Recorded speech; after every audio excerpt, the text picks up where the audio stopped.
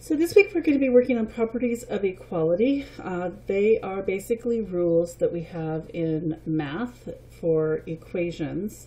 You guys have really been using properties of equality since you were really little in math. They just didn't call them that. So I want you to think about what you know about equations. We know that equations have the word equa in it, which is like equal, and we use the symbol, the equal sign, to show equal. And equations have equal signs. Unlike what we talked about a couple of weeks ago, we have expressions which don't have equal signs. Let me zoom this out a little bit. So this has equal signs, this does not have equal signs. So 6 plus x equals 9 is an equation, but 6 plus x is an expression. In this one, we would need to know what the value of x is, or we'd have to just leave it like that. But in this one, we can go find what the x is. And I'll bet you guys can look at that and think back. In elementary school, it might have looked like this, where there's a box, and you put a number in there that made that true. And that's what we want to find. Well, we know because this is a simple fact that that's a 3. But let's go back and use the properties of equality to talk about how we find that. So there's a multiplication one, a division one, an addition one, and a subtraction one. So let me erase all of this and just get our 6 plus x equals 9.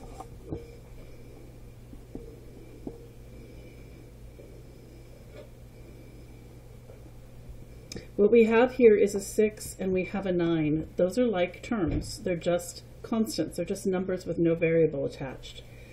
I could take and subtract this from both sides. Why both sides? We always want to think of an equation like a scale. And if I put something on one side, the same thing has to be on the other side for it to balance. If I put too much on one side, a scale gets tilted, and that would show that this is heavier than the other side. Well, that's what these properties of equality are doing. They're keeping that scale balanced while we move things around in the equation to get the information that we need. This is subtraction. So when I look at this list here, it is the subtraction property of equality because I'm using subtraction on both sides of my equation. So I'm using subtraction equally. I'm taking a negative 6 from both sides. 6 minus 6 is going to be 0. That leaves me with x. 9 minus 6 is equal to 3. So some further examples. Let's go ahead and look at the activity that this is either available to you on in paper form from the places where you can pick up packets and lunches, or it's available in Google Classroom in an electronic form. So on this side, I'm seeing that 3 is being subtracted from both sides. That means that this is subtraction property of equality. For this one, I have 8 is equal to x minus 3.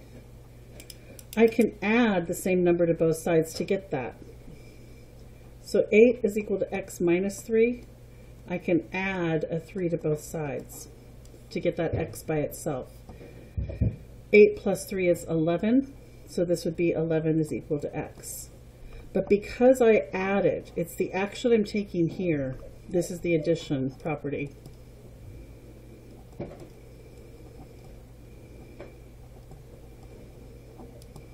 Of equality. Oops, if I can spell. That was really messy. Of equality.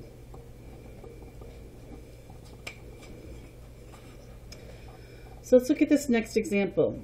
This is 3 times x is equal to negative 15. I'm going to use my whiteboard to show that.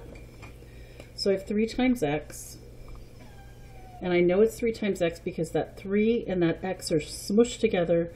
That's 3x, which means they're being multiplied, is equal to negative 15. To get that x by itself, And to find out what x is equal to, I need to divide both sides by 3. And I really want to talk about what's happening here. First of all, going back to our worksheet, I'm dividing. So this is the division property of equality. But what's really happening here is 3 divided by 3 is 1. And you know that any fraction that has the same numerator and denominator is equal to 1.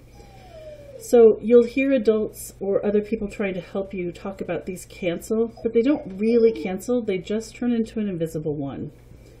And we would just rewrite that as x with an invisible 1 in front of it. And then we divide this side by 3 as well because we're dividing equally. That's what the property means. If I do it to one side, I do it to the other. Negative 15 divided by positive 3 gives us a negative, and 15 divided by 3 is 5. So x is equal to negative 5. Our last example is x divided by 4 is equal to 2. X divided by 4 is equal to 2. Well, if you guys think about this, just puzzle it out. Something divided by 4 gives me 2. That also means that 2 times the 4 would give me this. What you just did there with me is you thought about multiplication as being the opposite of division. This is what it looks like when we do it in math, though. I want to get that x by itself with an invisible 1, and right now I'm going to rewrite this to the right. I really have 1/4 times x equals 2. Why? Because the x is on the numerator and the 4 is in the denominator. So what I want to do is I want to multiply by the reciprocal of this 1/4. The reciprocal of 1/4 is 4 over 1. Reciprocal means the opposite in a fraction.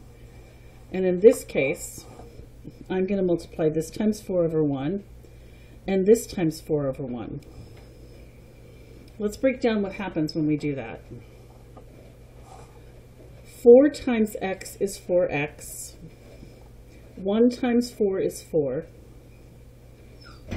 Is equal to 2 times 4 is 8 over 1.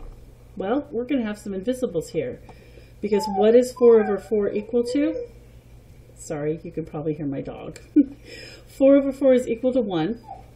That becomes invisible 1, leaving us with just x. 8 is over 1. 8 divided by 1 is just 8, so we can also make that one invisible, and our x is equal to 8. So going back to your notes, if I'm multiplying this to get the answer, remember x divided by 4 is equal to 2. We multiply by the reciprocal, and we end up with x is equal to 8. That's using multiplication property of equality to find out what our variable is worth. I'm going to post in Google Classroom along with this video. You'll also see a Quizlet. This assignment is going to be in the assignment section of Google Classroom, and that is the work for our week. So I want you to use the 4 properties to solve these 8 problems. I'll post the answers to those on Friday.